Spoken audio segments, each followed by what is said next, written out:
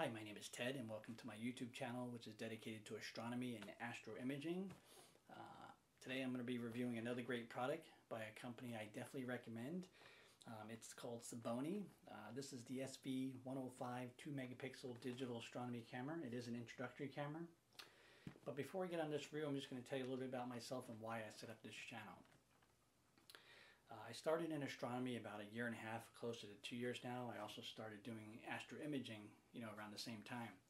But as most people know, that buying a telescope and mounts and accessories can be very, very costly. This hobby is an expensive hobby per se. So I went out and started Google searching because I wanted to get some new eyepieces to add to my inventory, and I came across the company called SVBONY. Now, if you haven't seen my eyepiece review video, check it out on my site here, my channel. Also check out their store. They have some amazing products and they're very, very affordable. And also, if you're just starting out in astronomy and you're looking to get yourself a nice little simple telescope or an introductory telescope per se, like I said, check them out. They do sell telescopes as well. They also sell binoculars, so if you're just looking to get a pair of simple binoculars, they have pretty much everything. They sell filters, eyepieces, finder scopes, guide scope, cameras, you name it. They'll most likely have it, so just kind of check out their stores and stuff and see what they got. I do recommend them. So far, if you see my channel, I'll have a lot of stuff from them doing reviews on them. So like I said, I went out and, like I said, searched for products that are very affordable, but also great in quality per se. And that doesn't mean I'm not going to do reviews on Celestron or Meet or Orion products. That doesn't mean that. I'm like I said, I'm an amateur and I want to save money myself because this hobby is very expensive. So I'm going to be going out there testing other products out as well. So with that being said, let's get on with this review here. I'm going to show you the contents of this box. I'm also going to tell you a little bit how I set up my camera to capture the images of what I'm going to show you some videos and images as well, like what I've taken with this camera. Unfortunately, I can't shoot live view with it for some reason because my desktop recorder, whether I'm using this camera or my ZWO camera, it shuts off for some reason and it doesn't allow me to record it. So I do apologize that it's not in live view mode. It has nothing to do with this camera. It has to do with my desktop recording software. But I will show you how I set my settings to get those pictures I got and also the videos of the moon and Jupiter as well. Now, this camera is a lunar and planetary imaging camera only. It's not designed for deep space imaging. Now, it doesn't mean you can't capture a deep space image. If you can, I haven't tried it, so I don't know. But it is designed, like I said, more for lunar and planetary. It is an introductory camera as well. It is 2 megapixels. It's a 1920 by 1080. It has 30 frames per second when you're shooting AVI. And it does come with software and all the accessories you need to get you started. So let's go with the contents of this box. It comes with a disc, which has the software on it. Also a little instruction pamphlet also explaining the specs on the camera. The software that they use is called SharpCap. I don't know what version comes on the disc. I already had it installed on my computer. I use version 3.1 because 3.1 has better options to choose from, because it allows you to choose from JPEG, TIFF, PNG, and SERV files and stuff like that. And I think the versions 2.5 and 2.9 doesn't have all those options. Plus, this has a better, the 3.1 has a little better gain control and brightness control as well. It does come with a very long USB cable. Comes with a cleaning cloth. And again, it comes with a nice little camera. Now, this camera is very tiny. It's very lightweight. The construction, the frame of it's very, very solid. Again, it is a 2 megapixel. I'll try to get close so you can see the megapixel. The sensor on the camera. I don't know if you can see it. It is a 1920 by 1080, which is actually really good for an introductory camera. And the quality that I've seen with the images that I produced in the video, it's really, really amazing actually. I'm very, very impressed with it. So I do recommend it. Again, it is the SVBONY SV105 digital astronomy camera. It does come with a 1.25 nose piece, which goes into a standard 1.25 nose piece focuser. If you have a telescope like I have here that has a 2-inch Crayford focuser, most likely it came with a 1.25 step-down adapter. If not, then you might have to invest in one, but most likely your telescope came with one. Or it just came with a standard 1.25, which is that. It's the smaller eyepiece focuser thing, which goes. Oops, I gotta remember. I always try to stick this in here without unscrewing the screw. Just goes right in. You plug your USB cable in here. The other end goes into your USB 2.0 on your computer. And then, of course, you start your SharpCap software, and then you'll select your camera. On the top menu bar, it'll say camera. You scroll down, it'll have SVBONY SV105. Again, it is a nice little introductory camera, so if you're starting out in astronomy, this is definitely the way to go. It's very affordable. Again, most cameras like this honestly run you between $130 to in the thousands of dollars. Actually, I think the highest one I've seen was like $4 grand. But again, this is just an introductory camera with it's a very basic setup, easy setup, very basic, and it gets the job done, especially if you're an amateur. And it's not, I mean, it's not just designed for amateurs, but it's an introductory for amateurs per se. But again, it's a nice little camera. Can't beat it. I don't think it runs any more than $60 if I'm not mistaken. I think the lowest I seen it was like maybe $55, I think. Might be lower than that, I'm not sure. I'll put the links in the description where you can get it from. Again, also check out some of their other products as well, because they do have some great products. If you haven't checked out my page, kind of look through my videos. I did a red dot finder scope. I did the eyepiece reviews for them. I'm doing this one. Hopefully I'll be getting more products to do some more reviews on, and also test out as well. So again, that is the SV105 from SVBONY. It's a nice little camera, so if you're looking to start out with imaging and stuff like that, that's definitely something to look into. You might be interested in it. So here's the box, and that's pretty much it. So as always, guys, thanks for watching my channel. Please subscribe, please share it, and as always, clear skies.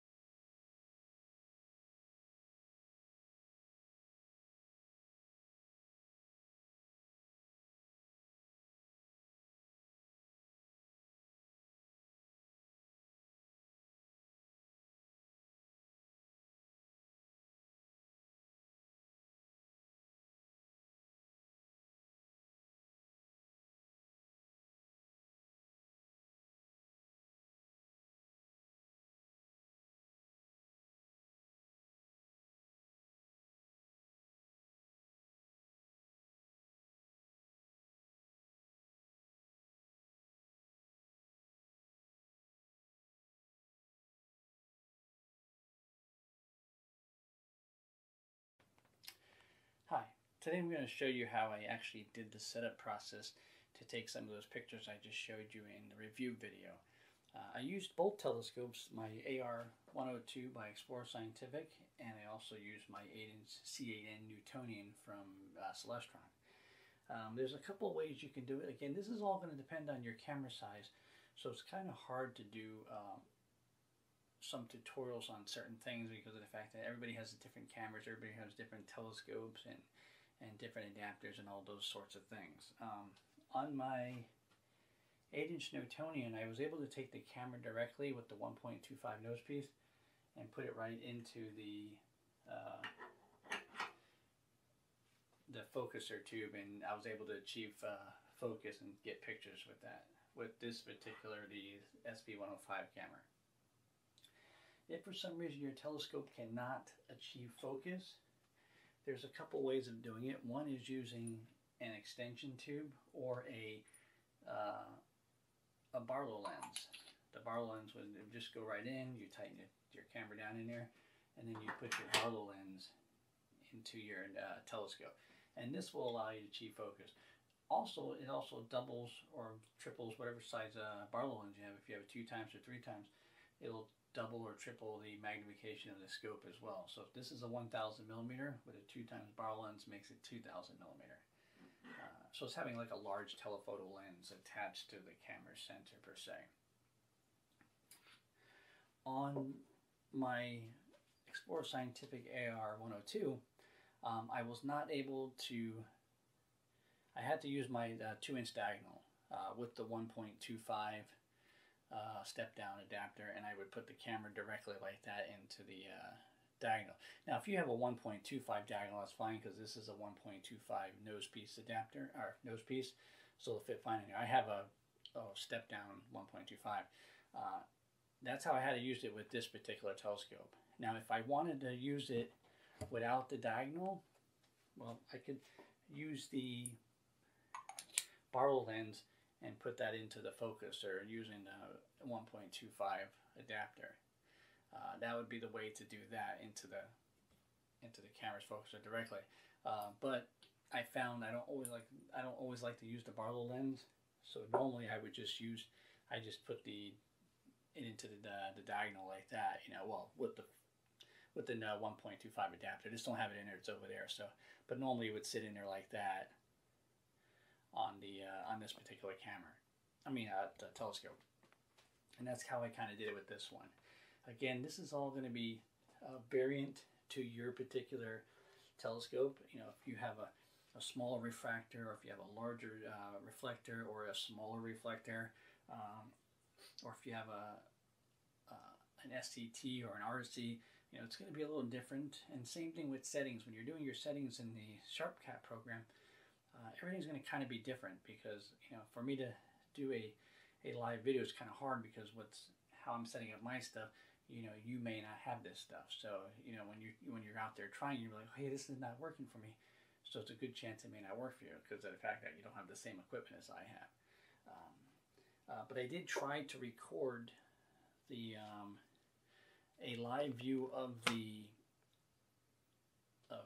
shooting the image and stuff, but unfortunately, when I was using my desktop recording software, it was, along with SharpCap or even Backyard EOS, it was shutting off the camera, and it was also shutting off my DSLR. So I don't understand why it was doing that. So I couldn't record it live, and I do apologize. But I'll show you in a little quick tutorial how I actually set my settings, you know, the brightness and the gamma and stuff like that, to see pictures, you know, to start to see the image show up on the camera itself, on the sensor. Again, that's using these two particular types of telescopes. So it might be just a little different for you guys, you know, depending on, if you own one of these, then you'll understand it. If you own one of these, you'll be able to see and understand it. If you own anything different, it might be a little, you have to play or tweak with the control panel a little bit to get the images show up and stuff like that. So but it's real simple. Trust me, it's not that hard. So anybody can do it. So that's pretty much it. And I'll show you now the program SharpCap, how I used it and kind of set it up a little bit. So thanks for watching. Stay tuned. Don't go away.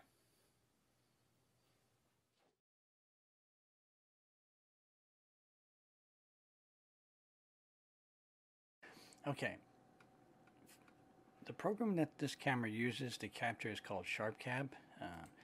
I use version 3.15. You can actually download it offline. I do not know what version that comes on the disc, but you'll have to kind of check it out. But you can download it offline. When you go up to, once you plug all your cameras in, you have the software running, you go up to cameras here and you click it on. You'll see the name of the camera. It's the SVBONY SV105. Click it on.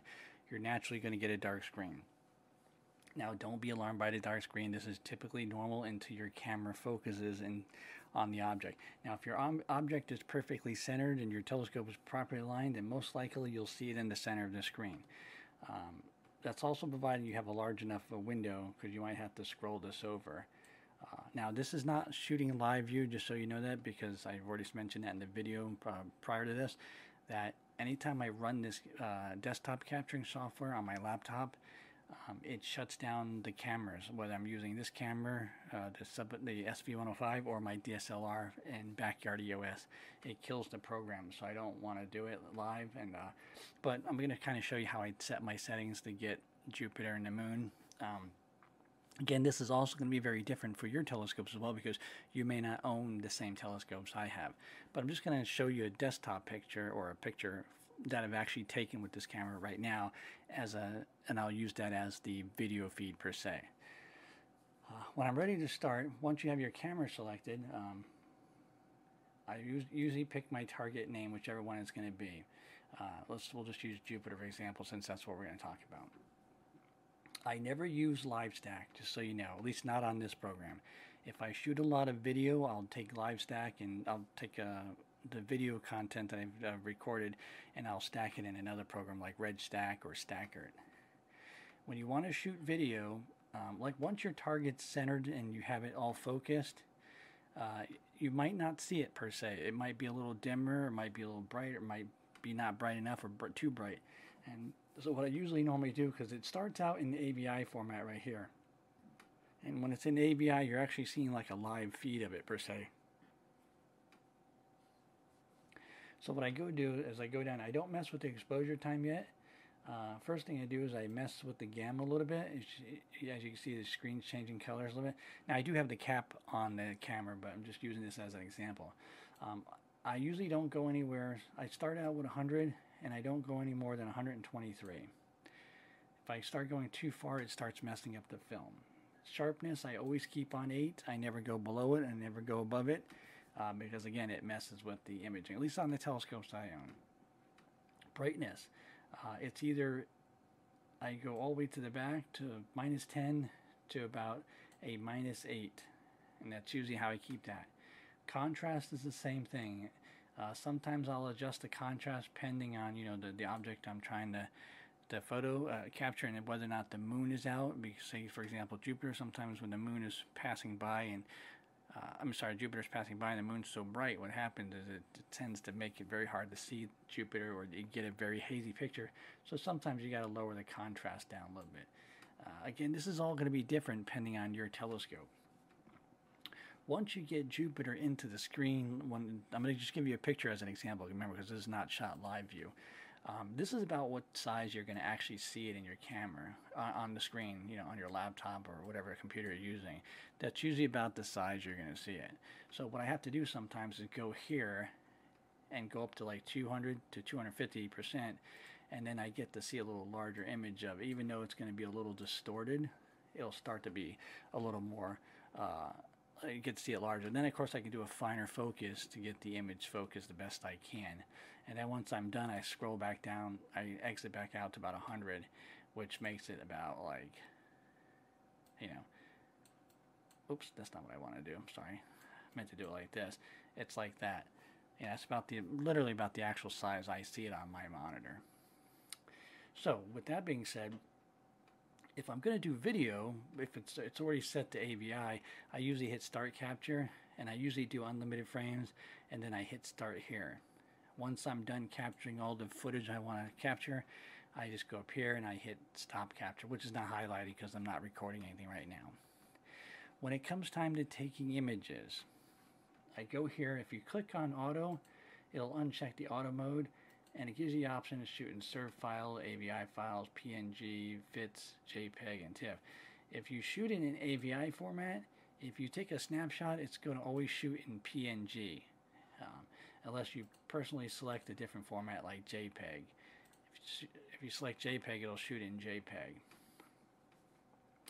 As for the exposure time and stuff, if you look at the camera controls here, it starts out at 15.6 milliseconds. Now, I can always go up to as high as 63. Once it starts going higher, it starts getting too bright. Again, it just depends on the object you're photographing, whether it be the moon, Jupiter, or sun. You can always adjust this. There is a little trick I'm going to teach you here, though. If you need to go below 15.6, you can. All you got to do is go like this. The lowest you can go is 7.6. You can type it in. I think it's 7.6 or 7.8, sorry, and there you have it. Even though you can't control it this way, you have to manually do 7.8. You can't go lower than 7.8. So just letting you know, my frame rate I always keep on maximum. Again, I don't mess with the auto balance. I don't mess with the filter options or the timestamp framing thing or the applying flats, because I'm not doing any stacking or things like that on this particular thing. I don't mess with the FX stuff, and that's really pretty much it. What I do to capture my pictures of Jupiter and Saturn and stuff in the sun using this particular camera. Again, I'm sorry it's not a live view mode, but I'm just kind of showing you my settings on how I do it. Again, It'll depend on the telescope you're using, and and whether you're not using a Barlow lens or if you just have it connected directly to your telescope. And that's pretty much it, guys. And once you're done, if your image will look somewhat decent per se for start, sometimes you might have to go in Photoshop and oops, let me go here and touch up the color and stuff and the contrast, and that was like one of my better images of it, which looks really nice. Again, this is just an introductory camera, but for an introductory camera, it does a really, really nice job. The video is actually really, really perfect. See, if I take that video and stack it, I can get a much sharper image. But I don't often do that, so just letting you know. I mean, I can do it, but I generally don't do that, so because that takes a lot of time and stuff. But that's pretty much it. That's kind of how you have it. And it's, like I said, it's a really simple program to use. It's a really simple camera to use, and it does a really amazing job. It does shoot at 1920 by 1080, and it goes as low as 320 by 240 at 30 frames per second for video. So it's not really bad. It's actually a really nice size frame for an introductory camera. It is at 2 megapixels, like I said in my video, and that's pretty much it. I don't think there's much more in the controls. I think that's the basic controls.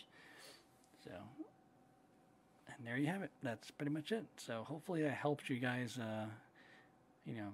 on your way of getting it all set up and stuff. And hopefully you'll have an easy time with it as well. I mean, I had an easy time every first time I did it. So you shouldn't have a hard time at all. So, well, anyways, guys, I want to say thank you for watching. Please subscribe to my channel. And as always, clear skies.